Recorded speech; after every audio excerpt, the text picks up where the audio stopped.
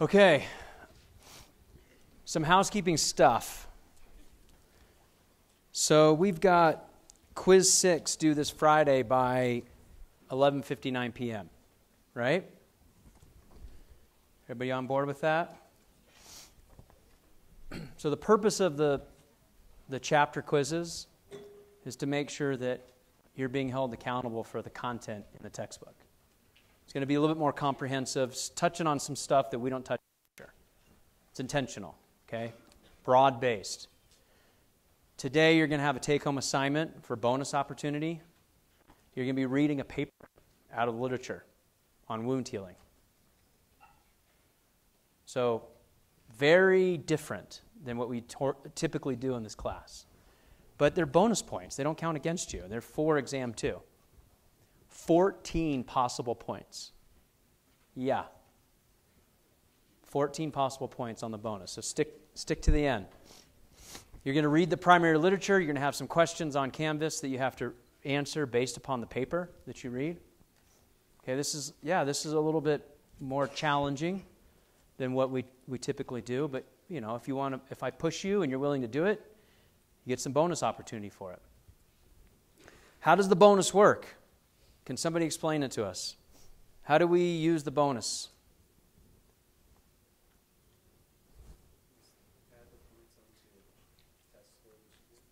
Add the points to the test score on Monday, and that's your total exam 2 test score. You with me? We'll drop the lowest of your tests. That also means we drop the bonus as well. We'll drop the lowest total exam score out of 5. So if the last exam was just something you don't want to remember, we can make that happen. It's done. If you still want to see your exam, probably not a bad idea. I had a lot of students in today. I could be here tomorrow if you want to schedule a time. I could be here Friday if you want to schedule a time. See your exam packet. Just kind of see what you missed, what happened. Okay? Exam 2 is on Monday in this room. Same time, same location, same everything. The difference is we're going to have someone stationed up here to help make sure they go into the right pile. Okay, that was a little bit of a miscue on us, so we'll fix that.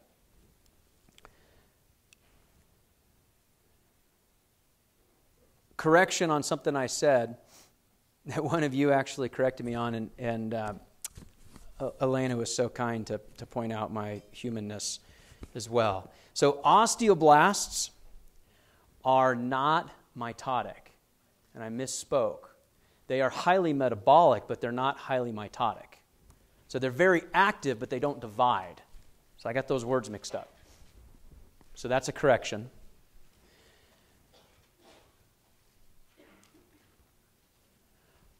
Three remaining review sessions. Do you all see those posted? And the Zoom links are posted as well. I saw that go out today. So just to repeat, Thursday, tomorrow, 4 to 5 in person, Science Annex 122. Friday, 1 to 2 by Zoom. And then Sunday, Bio 256 in person, 1 to 2 p.m. 5 participation points available. Just attend one of the 4. There was one this afternoon that you had to be on kind of early and on front of it. But we had how many? 20-some today? So that's great. You're studying early. Any questions on exam 2? Monday. Just kind of how the exams go. Because last time it was multiple choice matching whatever scans on. Is it going to be the same kind of? Yeah, so the question is, what's the format of the exam? It's going to be very similar to the last exam. You'll have 5 questions on the screen. A lot of students that I talked to had a lot of anxiety during the exam. Like, golly, it's just a lot happening. It's a big room. You should have plenty of time. Okay, at the end, at an hour and 15 mark, there were like 3 people in here. You know, and people start leaving in 30 minutes. I get that. But it also means if you left in 30 minutes, you could have taken the test twice and double-checked your answers. And the statistics demonstrate to me that the people that turn it in the first don't necessarily do the best. Okay? So, and I'm not trying to call anybody out on that, but for some of you, they're like all anxious, like they're already done, and I don't know this as well. Well, maybe you know it better, actually. And test management, take the time. 35, 40 minutes into the exam, there's like 35 plus minutes remaining. You could come sit anywhere. Or you can move. You just raise your hand. Can I move? Can I get closer to the screen? It'd be nice to see. I think these screens are actually better quality on the sides than the one that's projecting in the middle. So it's actually nice that we had those added. Last year they didn't have those. So if you want to see that screen and sit like right here and be able to look right at it, no problem. We'll work with you. Raise your hand. There's a lot of you. We'll try to make our way around the room to maybe clarify a question. Like whatever we can do to lower the anxiety, you should have plenty of time to take the test if you're studying. Okay? There's study guides, Kahoots, review sessions. You'll have about 10% review-style questions over Unit 1. Big concepts, like things about diffusion and osmosis. Like, what are those? Bigger concepts like, what happens if ATP is not available? So one of you was in my office and we were talking about this question. So if you had, remember the question on exam 1? There's a poison that blocks ATP. What happens? Right? And one of your colleagues was like, yeah, first I was freaking out, like, I don't know anything about poisons. Well, the question's really not about poison. If you read, I'm actually just trying to make sure you're not just memorizing stuff and you actually can think. Right? So if a poison blocks ATP, what's not going to happen? Do you guys remember that question? Tell me. What's not going to happen if ATP is not available? How about diffusion? How about osmosis? Are they going to still happen? Do they require ATP? So if there's a poison, good news.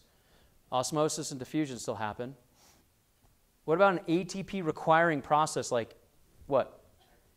Like active transport. That was the test question. You remember that?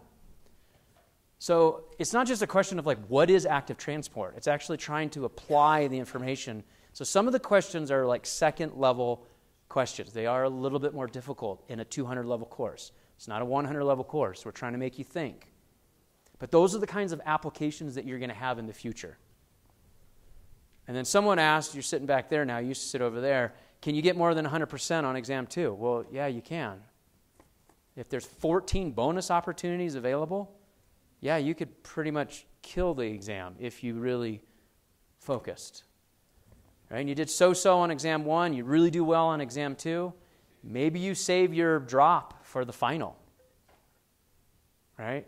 If exam 1 is like not salvageable, then fine, you're going to have to take the final. Right? It's more of like a last exam than a final. It's like a unit 5 with review. Okay? Does that answer your question? All right. Anything else? Yep.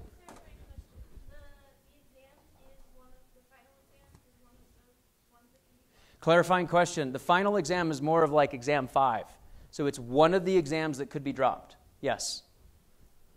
So if you do really well all semester, my gift to you, Christmas in May, is you don't have to take the final. You drop the final. Focus on your other tough classes. It's all in the syllabus, right? This shouldn't be a surprise, but yeah, sometimes you have 4 syllabi that you've read and you can't remember which one goes to which. So yeah, ask these questions. I don't mind. But yeah, that's how that's interpreted. The last exam is a final, but it is an exam 5. It is eligible to be dropped. So if you kick butt all semester, you don't have to do the final. Fine, no problem. Good? Okay. What did the mom chameleon say to her nervous kid on the first day of school? Try and blend in? Yeah, don't worry. You'll blend right in. Like it. Pretend, all right, everyone close their eyes. Pretend you're in the jungle and a tiger is chasing you. What do? Stop pretending and open your eyes, right? All right, good job. What do you call an alligator in a vest? An investigator. Boom. All right. We're getting funnier, or you guys are just wearing down. One of the two.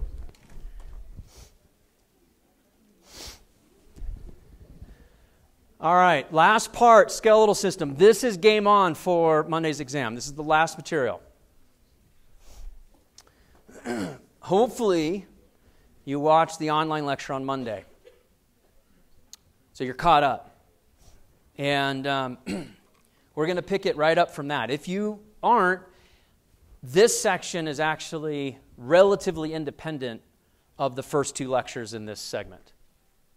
Right, this one's talking a lot more about diseases, etiologies, epidemiology, kind of health-related stuff. Some of you actually might find this way more interesting and way easier material to digest because you're like, okay, yeah, I'm super interested in disease, how it impacts my future patients, what to do about it, you know, why we advocate certain things.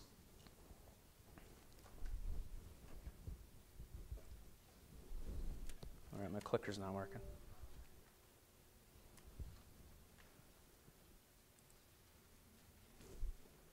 There we go. So let's start out first with a disease known as osteoporosis. True or false? Osteoporosis only affects women. False. That is absolutely false. Osteoporosis is a disease that's characterized as a loss of bone mass, a loss of a lot of cancellous tissue. It is more commonly found in elderly women, but it is a misunderstanding, generally, that it's a woman's disease. That is not true. The reason that women are at higher risk is because of the onset of menopause, where somewhere between the age of 45 and 55, plus or minus, women tend to drop their production of estrogen quickly, like immediately. And that stops the menstrual cycle. Now they're no longer of childbearing age. They won't ovulate. There won't be a fertilization event. And they no longer have the same amount of estrogen that they once were used to. Causes a lot of problems, okay? Some women more aggressively than in others in menopause. And one of the onsets is this huge dramatic risk associated with bone loss and bone density and bone mass, because estrogen has a bone protective characteristic to it. And so we look at a lot of different things about prevention that we're going to talk about, and then we actually have some pharmaceutical treatments for patients in menopause. But you can see on this lower left picture that we oh wow, I almost hung myself on that. We got a bone density scan of normal bone on the very lower left, and then just to the right of it, osteoporotic bone that actually you can hopefully appreciate the loss of density or loss of mass. If we look at the spinal column, this happens all over the body. It's happening in the femoral heads, at the hip, it's happening in the arms, it's happening long bones, short bones, irregular bones. Irregular bones of the vertebrae, now you're going to start getting a lot of compression that's taking place.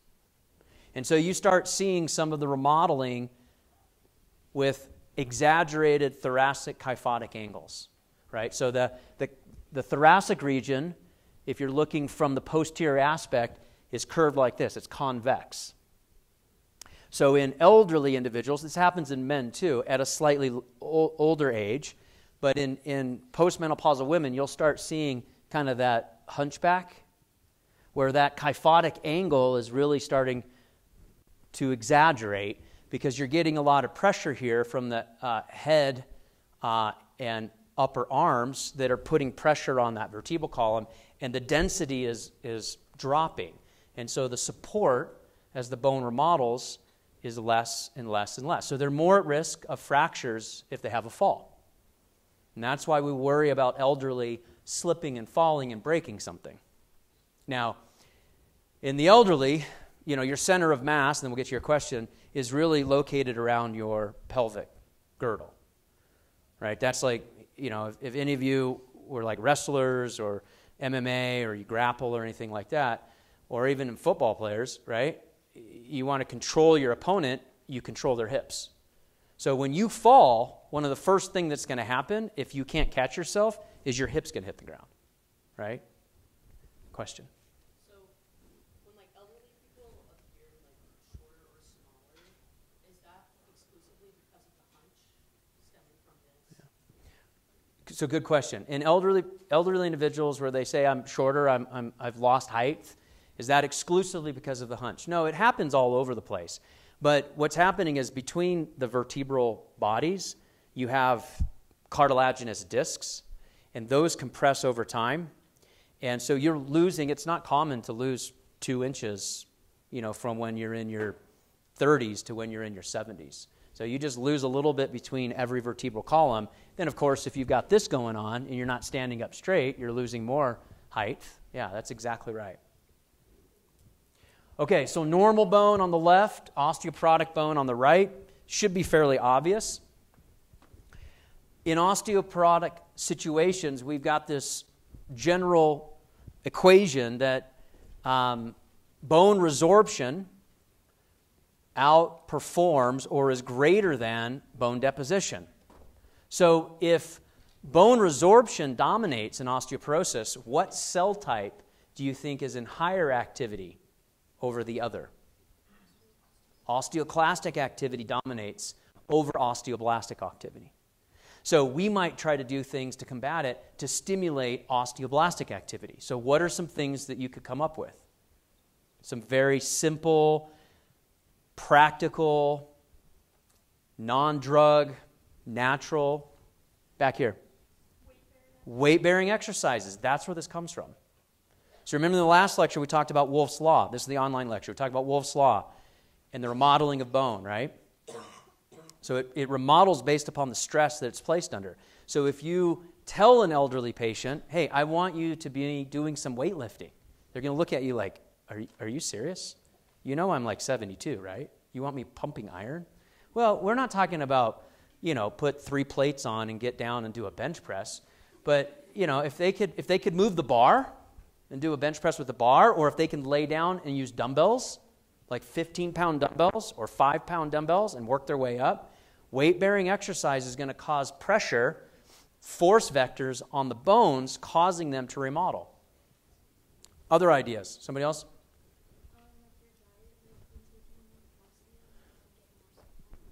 Diet, calcium in your diet, maybe some supplementation, sunlight.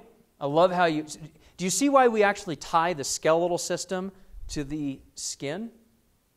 So sunlight, being out in the sun, getting an appropriate amount of sunlight, right? Now you don't want to burn because now you're causing UV damage, but you get an appropriate amount of sunlight. What are you stimulating the production or the synthesis of? Vitamin D. I saw you mouth it. You can say it out loud. Vitamin D. Scared to say it out loud. Vitamin D. I'll say it for you.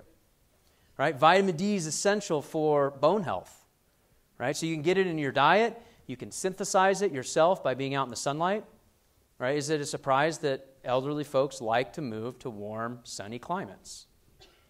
Okay. So osteoporosis is a disease of the bone that leads to an increased risk in fracture. That's what we worry about. And then the statistics are poor. If an elderly patient falls, breaks a hip, ends up in the hospital for a hip replacement, there's a higher chance of infection. There's a higher chance of secondary infections like lung infections. And they catch something, and the elderly folks are scared of this. Like, if I break my hip, I'm dead. That's what they'll tell you. Like, I can't break a hip, I'll die. And you're not going to die from breaking the hip. You die from all the statistics that aren't good about being in the hospital with a compromised immune system, right? Because they're walking around with gelatinous yellow bone marrow. You with me? You remember that? Okay.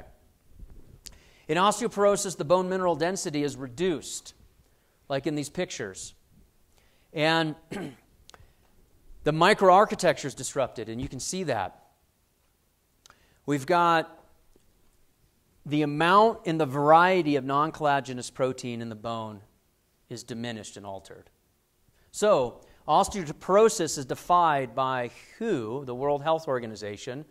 In women, they focused on the definition in women, as a bone mineral density 2.5 standard deviations below peak bone mass, which is a 20-year-old healthy female on average, measured by a machine, which is basically a fancy x-ray, called dual absorptiometry, DEXA. So how many of you are 20 plus or minus 2 in this room? Men and women. How many of you women are 20 plus or minus 2? Like, this is the peak. This is as good as it's going to get. Yep, it's all downhill. Not to scare you, but it is downhill, and I'll show you some data. There's a question over here. It's like, wow, Keller, that was a really downer of a lecture. Question? There was a question over here? Or, yeah.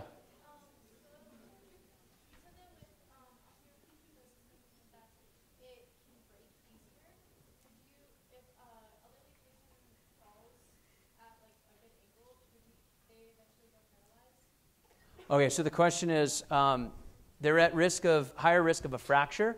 So then the question was, if they're higher risk of fracture at the right angle or the wrong angle, however you want to describe it, are they at higher risk of paralysis if they fall wrong or fall, in the right way to cause that? Well, sure. I mean, it's all statistics. So if you fall and you break, and you fall and you break a spine, right, and the spinal cord is found within the vertebral column, yeah, you have a higher risk of paralysis. But again, the number one statistic there is usually when they trip and fall, they go to their butt, right? That's your center of gravity. And as we get older, we have more gravity here. So you just fall there. Elder people are kind of more pear-shaped, right? So we fall and we fall onto the hip, and you would think like it's a padded landing, but no. I mean, if the bone is weak, it's not going to withstand the fall, the trauma. So it's most common in women. We talked about this after menopause, where we call it postmenopausal osteoporosis. But it may develop in men and occur in anyone that has particular hormonal disorders or other chronic diseases. Could be a result of medication, specifically like glucocorticoids. There's a lot of steroid glucocorticoids that are given as anti-inflammatories in patients that wrestle with chronic inflammatory diseases, and that actually can raise the risk of developing early onset osteoporosis. So in the U.S., nearly 10 million people have osteoporosis, and the number is growing. 18 million people have low bone mass that places them at risk for developing osteoporosis, and 80% of those with osteoporosis are women. People older than 50, 1 in 2 women and 1 in 8 men are predicted to have an osteoporotic-related fracture in their lifetime. So the older you get, the more dangerous the statistics become, right? I have a friend a colleague, he's 75, and he's like, I looked at the statistics yesterday. I was like, okay, about what? He's like, well, I'm 75, and I'm at a really high risk of dying now. And I said to him, Dr. Ensley, this is a fact. The older you get, the risk for dying goes up, right? So he's kind of hyper-focused on this concept. But yeah, that's true. In healthcare, that population of your patients in the future, if you're going to treat elderly, they're at higher risk of all these things. But it doesn't mean that you couldn't have a young patient that is on a corticosteroid therapy for chronic inflammatory diseases that raises their risk factors. Okay, let's talk about what we can do about it. Now that I said all the doom and gloom, let's talk about some of the therapies, treatments, ways that we can address it. And this is just one of the bone diseases. I mean, we talked about achondroplasia. Remember achondroplasia in the last lecture? So tell me, what's achondroplasia, just to review, for those of you that watched the lecture. Achondroplasia? In the back. It's not necessarily a lack of chondrocytes. It translates that, but the chondrocytes at the growth plate don't form cartilage correctly. So that's where it gets its name from. But the patients do have cartilage in other places. So, but yeah, achondroplasia would translate as, no chondrocytes, right? Any other details around achondroplasia? Yeah, the long bones of the extremities. The long bones of the extremities don't grow properly. What's the issue? Where's the issue?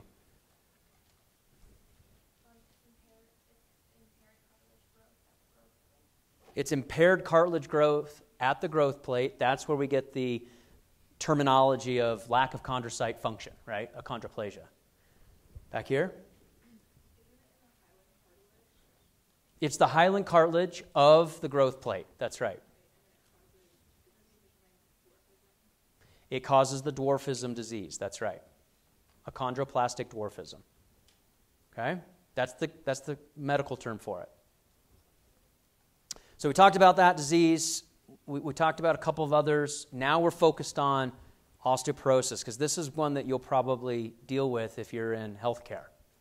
We have an aging population. So estrogens. We can do estrogen replacement. Believe it or not, it works really well. It helps to slow or stop bone loss. You can take it orally or transdermally.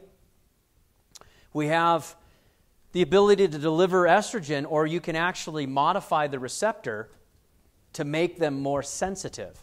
Those are selective estrogen receptor modulators. So estrogen is a drug, a hormone, has to bind to its receptor. You could actually upregulate the receptor to be more sensitive to the estrogen that's available. Those are SERMs. Some patients do not respond well to estrogen replacement. Makes women nauseous. They don't like the way that their body feels. Trying to dial in the amount of estrogen that works for that patient can be a little experimental. Some women, just like they wrestle with the pill, birth control. They can't handle it. Their body just doesn't work with it. You see that same situation here. So it doesn't always work. Selective estrogen receptor modulators kind of came about because of that phenomenon. Tends to be a little better for patients, but again, there's no one magic fix all. Calcium and vitamin D, we talked about that already.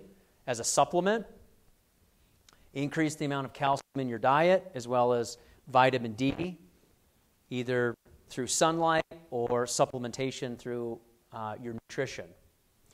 Bisphosphonates, like Merck made a product known as Beniva.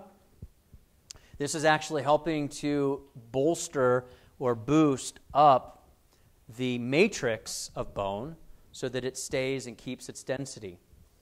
Calcitonin, this is a hormone, calcitonin, that we talked about in the last lecture that helps to increase the deposition of calcium in the bones, right?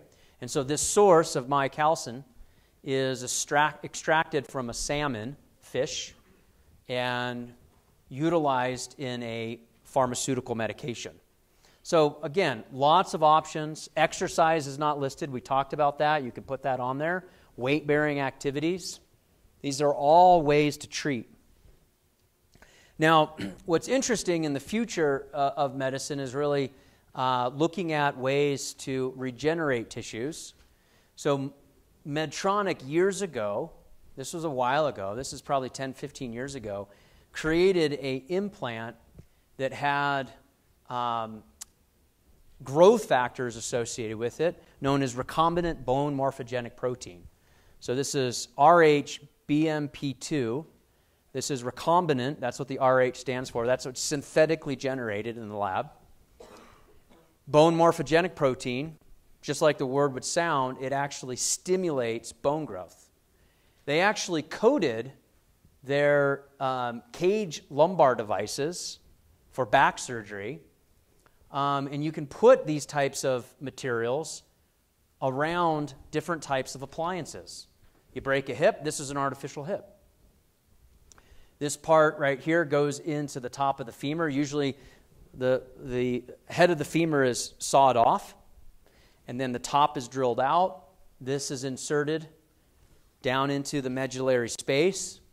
This is your new femoral head, and you know, you can kind of appreciate the socket. Or actually, no, this is a cross-section of this. So this is a titanium stem, and then you've got a cement around it, and then the bone that actually forms around that. And if you coat it with a BMP growth factor, you'll get incorporation really nicely. So that's where medicine is headed, is looking at ways to use biologics, regenerative technologies. You've seen some of those like in the skin lecture. We talked about, you know, the skin gun. We talked about the old technology of dermagraft. And what were those cells that we used back then? Dermal fibroblasts from? Yes, let's say it. Come on. This is the class where you can say really fun words. Where were the dermal fibroblasts from? Foreskin. That's right. Foreskin from the tip of the penis. That's right. Love it. Okay, so lots of new technology that you all will get to utilize as you kind of live out your clinical future. So on that theme, let's talk about this. So this came from a friend of mine years ago, an orthopedist who's now retired, but he gave me this case study. Clinical presentation, MG, initials. Independent 78-year-old woman who fell on the dance floor at her daughter's wedding, which I feel like that's awesome, right? She was unable to walk. This part's not awesome.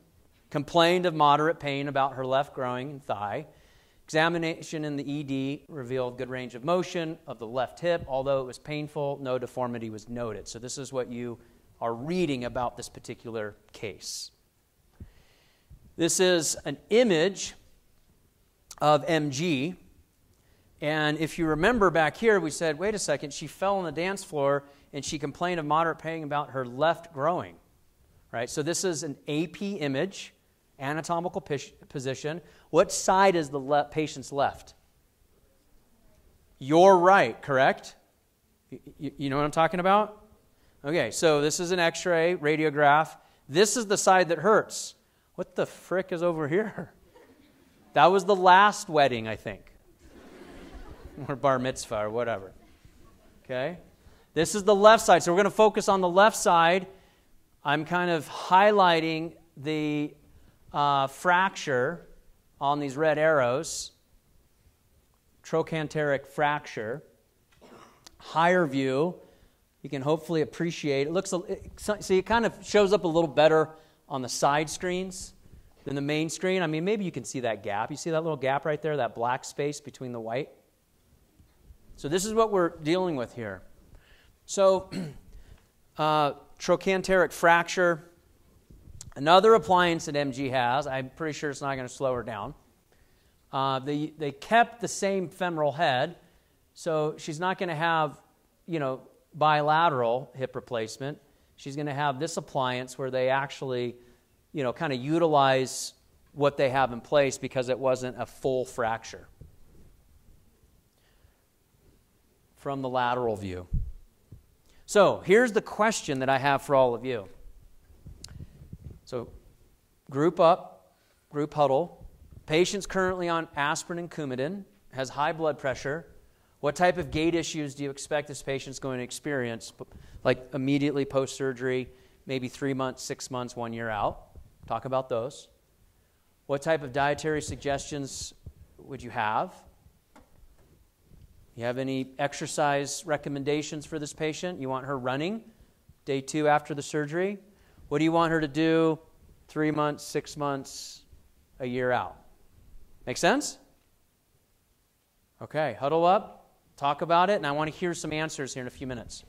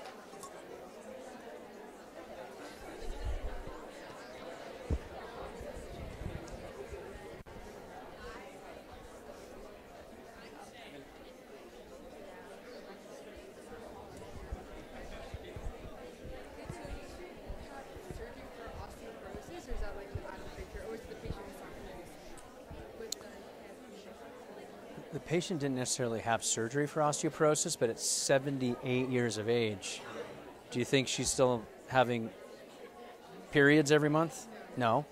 So she was probably menopause, let's say she was late, like 55, but she's like 23 years postmenopausal, right? So what do you think's going on with her bones? Yeah, for sure. Right. Make sense? Okay. Okay.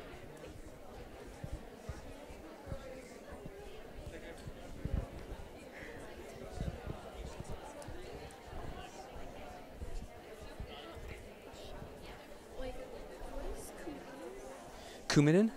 It's a anticoagulant. Yeah, so they don't clot. Does that make sense? Old people are on it a lot. Older patients. It's like an aspirin, but like a prescription-based. It's just like thins. Yeah, I don't love the word blood thinning because it doesn't really make it thick or thinner, but it prevents like clots from forming, so you lower the risk of a heart attack or a stroke. That's why you put patients on Coumadin or blood thinners. That's why patients are on aspirin, like an aspirin a day. Older patients will take that because it actually prevents it from clotting, the blood from clotting. I'll talk about that, but it's a great question. Okay. So synthesizing some information here. That's what I'm after. Right? I mean, my number one goal is not to like give you 5 exams so I can test you. Right? My number one goal is you walk out of this semester and like, hey, I think I learned some stuff. I'm kind of excited about what I'm going to do next, right? So let's synthesize some of this information. Anybody want to share thoughts from your group? We'll start here. I think starting with the first point and like having like a residual medical history, like as a Yeah, hang on one second. Let's do this. This is like a talk show right now. This is like a talk show. welcome to my TED Talk. Yeah. I think my first concern would be the address of the high blood pressure. Since patients can be more stationary after a fall, I would definitely worry about their blood pressure increasing and maybe recommend stationary exercises to help with circulation of the circulatory system. Well, and also balance after surgery is probably not going to be so great. I mean, my dog had surgery, had a cone, and was like running and everything. So, after a major surgery, it takes you a little while to kind of get back to normal, right? I love it. Anything else? Other group? You have something? Do you want the microphone? Maybe. Not really, but you will. Stuff like eat foods with lower cholesterol. Lower cholesterol? Why lower cholesterol? To help Reduce reduce your high blood pressure. her high blood pressure. Maybe keep her from having a stroke or a heart attack. That would be good because she wants to dance again, right? I'm sure she's going to have more weddings. But that was her daughter's wedding, so what about the grandkids? Right? Yeah, we also suggested like a low salt diet for blood pressure, and then also like low impact sports like swimming and like minimal running or like dancing. Yeah. Maybe MG going to stay off the dance floor for a few months, right? Probably not going to be dancing for maybe 6 months. Aquatic therapy is a great suggestion after the primary wounds have healed, the surgical wounds have healed. Get doctor clearance probably for bathing first, and then getting into a swimming pool, especially like a public pool, like that. Everything has to be really clean. Like the surgical site has to be totally closed. Okay, I love this. What kind of gait issues do you expect? Or just answer anything you want back there. You can answer whatever question you want. We said because she was taking a blood thinner, she's taking like 2 grams of it, aspirin, and if you take too much, she comes out of blood thinner, and Coumadin is also blood thinner. So we said that because she has a hip surgery, she's going to take longer to heal because the blood needs coagulation in order to stop bleeding, and then she's going to have a higher risk of infections. Yeah, so how'd you know about Coumadin?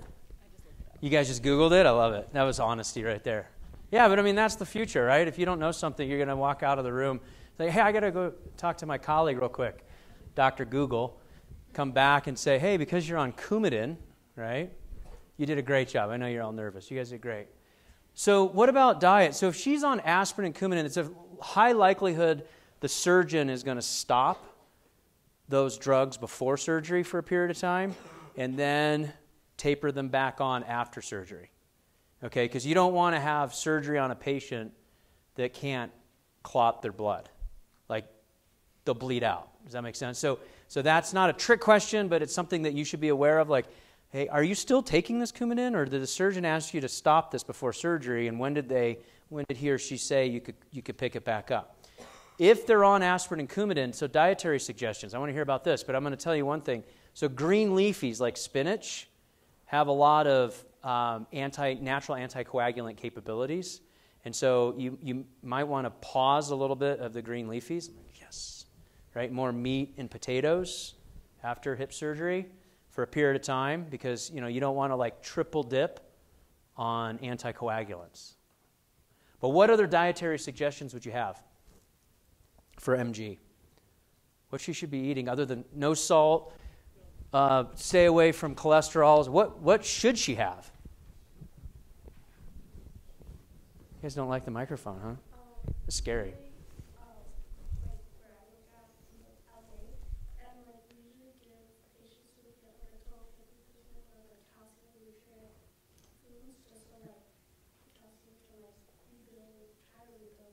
Yeah.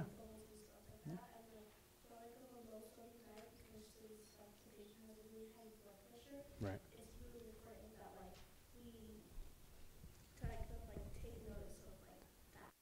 I agree. So extra calcium in the diet, milk, dairy, of course, if they can handle it. Mimosas, they should have lots of mimosas, right? No, that was a joke. Don't write that down. Anything else to add? Pretty interesting concept of synthesizing a lot of this information. We're talking about, it's kind of the skin and the skeletal system all kind of coming into one here. Okay. Let's talk about this study, which again, this is another study. I like to pepper in some of these studies. This is an older study by Langer and Vacani in 2000. It was like 23, 24 years old now. This study actually was in rodents. And they were developing a carrier, a hydroxyapatite tricalcium phosphate scaffolding. And they wanted to see if it could be impregnated with mesenchymal stem cells and fill a bone defect more quickly. And so that's exactly what they did, is they actually cut, here's the empty defect on the far right, they cut out the defect, and in 16 weeks you can appreciate that the growth back, right here on the upper right, you see the black hole that's missing, right? So bone is going to light up in this white color, and the void space in the upper right, do you see how that void space is getting smaller and smaller as time goes on? Make sense? If you look at your cell-free hydroxyapatite, just the scaffold only, not nearly as dense after 16 weeks on one that you infused or impregnated with mesenchymal stem cells. So this is stem cell therapy in 2000. Pretty groundbreaking stuff. These two dudes were like the father of tissue engineering, by the way. Their technology is what actually founded that dermagraft technology that spun out of MIT. One of them is a surgeon, one of them is a scientist, one was at Mass General, the other one at MIT. They got together, big things happened. So let's talk now in the last moments of lecture, like in the last 30 minutes. I don't think it's going to take us that long. But as we wrap up today, let's talk more about some bone health issues. So what diseases do people worry about getting with respect to their bones? Right? Obviously, osteoporosis, especially as we age. We have other ones like osteomalacia. We have fractures. We know that those heal. Rickets, we talked about those, right, in the last lecture. So bone health is kind of the interplay of a few different things. If we've got excessive bone resorption by osteoclasts, those are the cells that would be implicated here, or we could have inadequate new bone formation during remodeling. The cells that are implicated here are which ones? Osteoblasts. Well done. The last one that we haven't talked about yet is inadequate peak bone mass. So if I said in your 20s is when your bone mass peaks, ladies, okay, this is a really important time to be thinking about your health.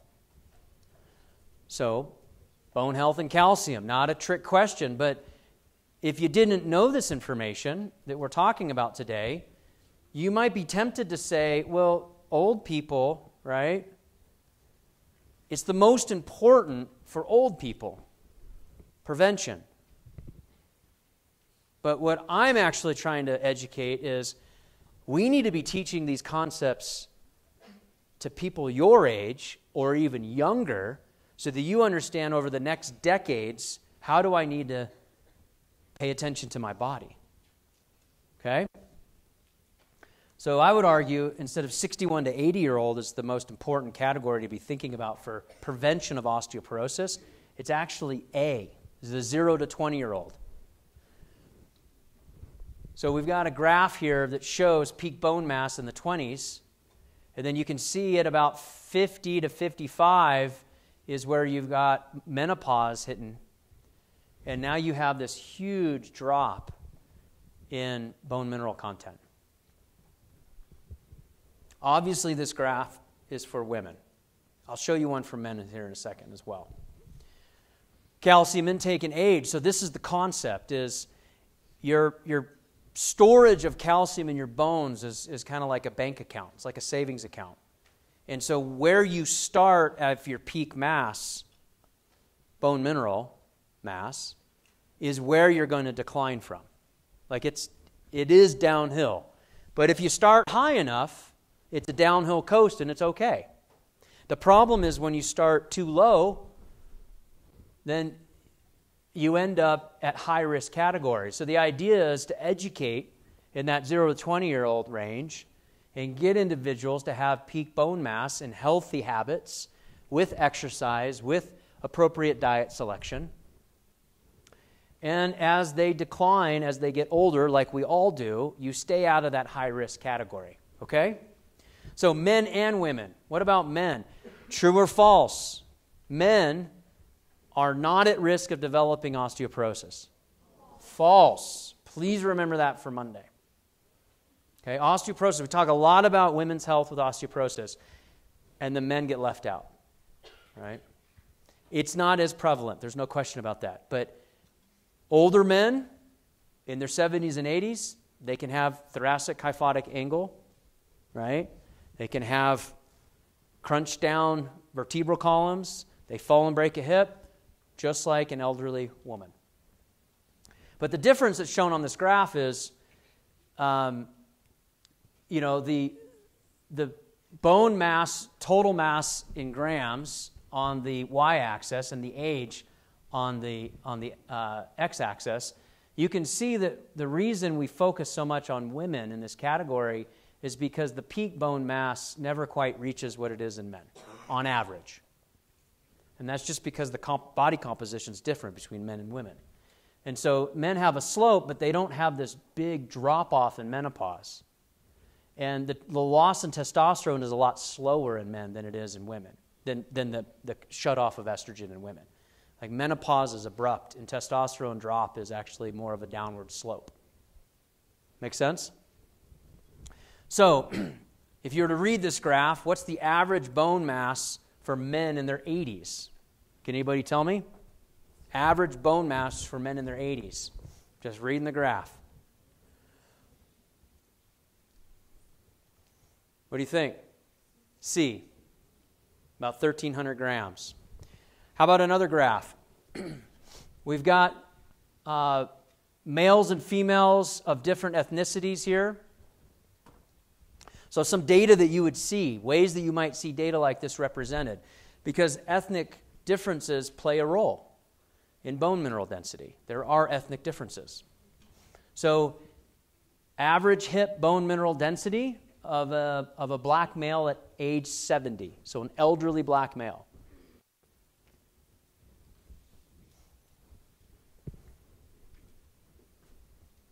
Oh, he's counting. What do y'all think? B, okay, just under 1, so 0.98. That this filled in circle, this is the line that you're looking at, right? So you're looking right here at just about the age of 70, 0.98. Females, on average, do females consume enough calcium? So this is a slightly dated slide. There's no question about that. But a lot of the trends stay the same over time, and we haven't really made an impact. So this is why I'm saying, if you look at, the early years of development, like school lunch programs, what kids are eating at school, what are they having after school for snacks, after school programs, right?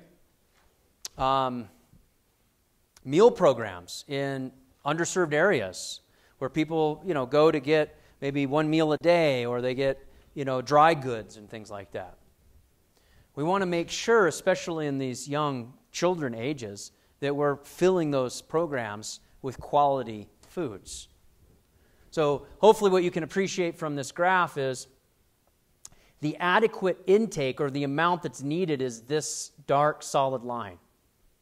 And you can see from the age, of about, I guess it would be 9 years of age to, kind of the early 20s or the late teens, there's this huge uptick during puberty in women.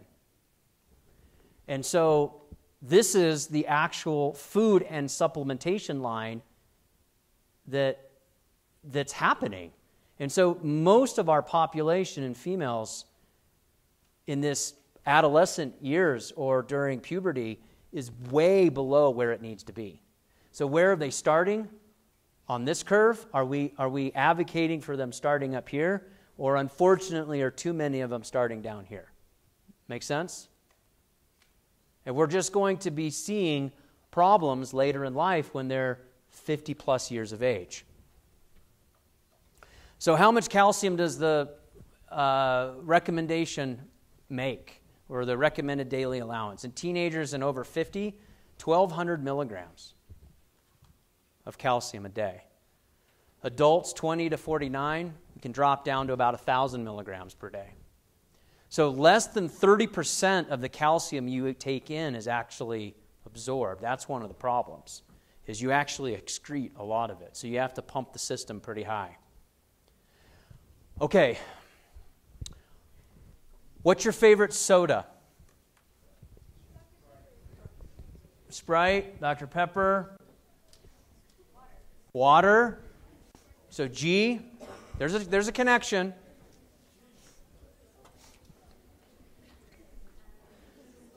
Think about this through the lens. I'm asking you, and if you're in this class, your health choices are probably better than the average individual in this country, right? You're interested in this material. But look at through the lens of the last graph. The patient population of,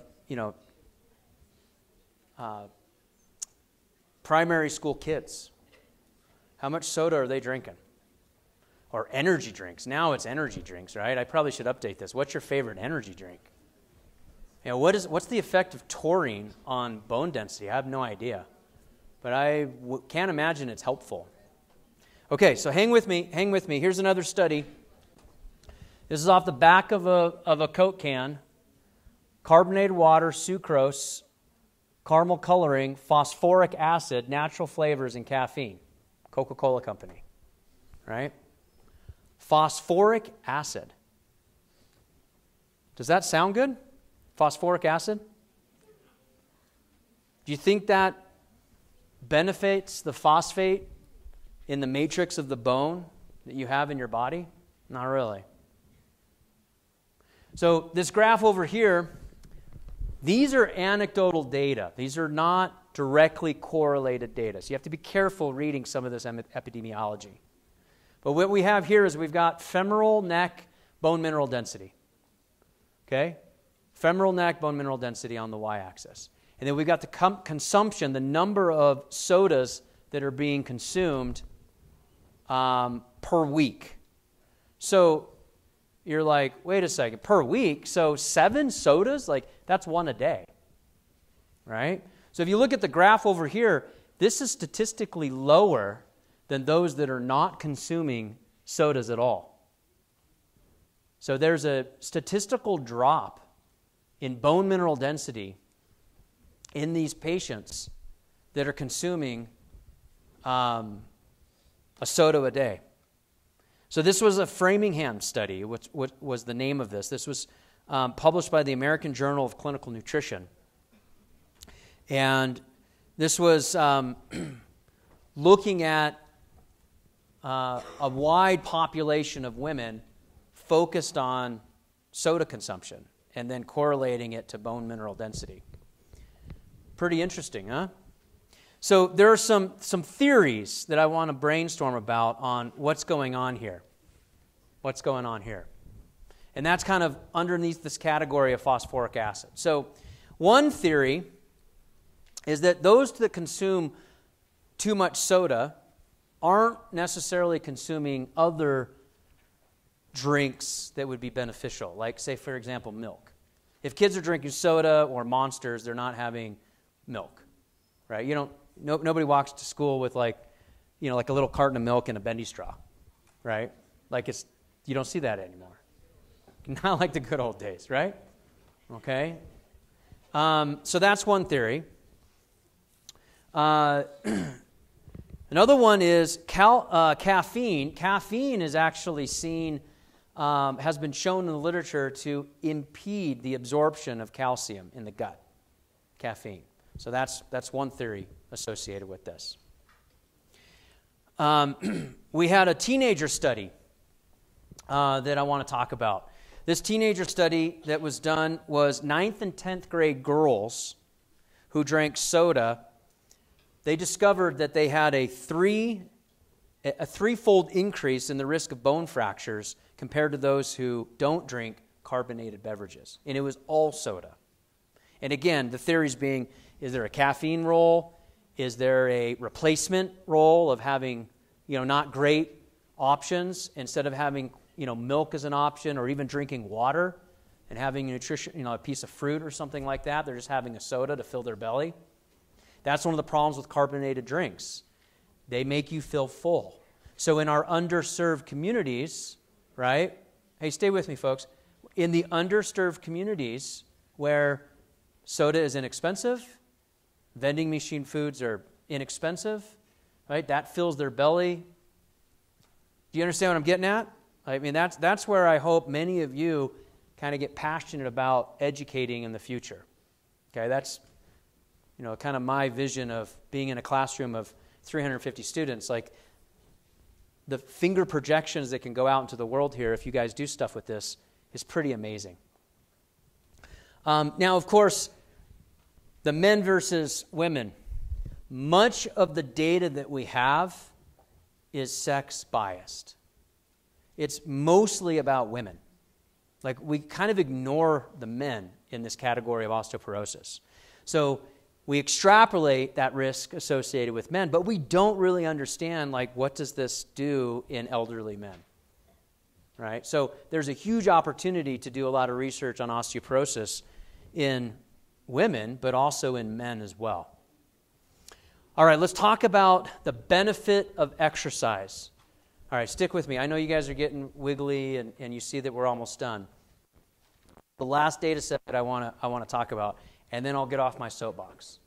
Okay, but this is stuff I'm passionate about, because as an educator, I feel like this is how you can make a difference. Is if I can stimulate your minds and get you passionate about making a difference, right? You have a lot more time in your career than I do. And 350 of you can do a whole lot more than I could ever do. Right? So if I can just educate you and then you take this and run with it, think about where you can go and how much of an impact we can make. So someone over here talked about weight-bearing exercises. So this is another study. This was looking at the bone mass differences in women, of course, that were racket players. So it was an international study. They were tennis or squash players. And they looked at the difference between the dominant and non-dominant arms in these women. And they measured that difference. And so in the control group was basically non-racket playing women. They don't play tennis, they don't play squash. So the difference between their right and their left arms was minuscule. Does that make sense? Now, if they're a dominant squash player or a dominant tennis player and they're left-handed, the difference between their left and their right arm is going to be bigger. And if you look at after puberty, the difference actually was smaller, but before puberty, look at the impact of actually loading the bone. Loading the bone in these young women, I guess they're before puberty, they're young girls. After puberty, they're young women. But you load their bone with squash or tennis as a sport, a weight-bearing activity, and the dominant arm, the swinging arm, the racket arm that plays, the bone mineral density goes way up. And I mean, it's more evidence that as you move on, how many of you are physical therapists to be? Or occupational therapists, physical therapists? Let's raise it. Nursing? Yeah. Okay. Post-surgery, elderly populations, that weight-bearing activity is huge, hugely successful. And so many patients are like, I don't even think it's really helping. I'm going to PT, I'm not sure. You know, it's like, dude, it totally helps. All right, questions? So I have 2 sisters, and I've talked to my parents a lot about like having more weight-bearing exercises, but they're worried it'll make them shorter. Is there any truth to that?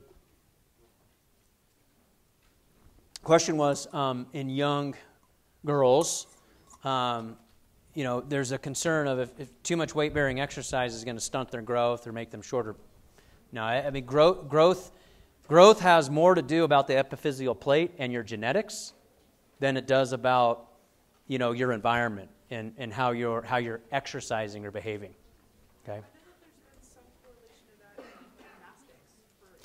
Yeah, but so the question about what about gymnasts? So if you look at like ballerinas and gymnasts, we got something else going on there. There's a lot of unhealthy nutritional practices, and borderline they're starving those athletes so that they maintain a petite size, which has really nothing to do with weight-bearing exercise. It has everything to do with the nutrition side, right? Yeah. This is really important stuff, right? I mean, you know, for young boys, young girls, adolescents, and puberty, you know, kind of synthesizing a lot of information here. Okay, so the impact for building bone mineral density is a very small window. And some of you are like, you know, the 20-year-old women in the room. You're like, geez, you really just like ruined my day, Keller. It's like, it's not too late. Just saying, the point is now is a real good time to start paying a little closer attention to this thing. Yeah, and call mom and grandma and say, hey, can we talk about what you're eating these days? Can we talk about you walking around the block? That's a weight-bearing activity, taking walks. Why do old people walk all the time? Because it's really good for them. Okay? All right. Any other questions? I'll be done with my... Oh, yeah.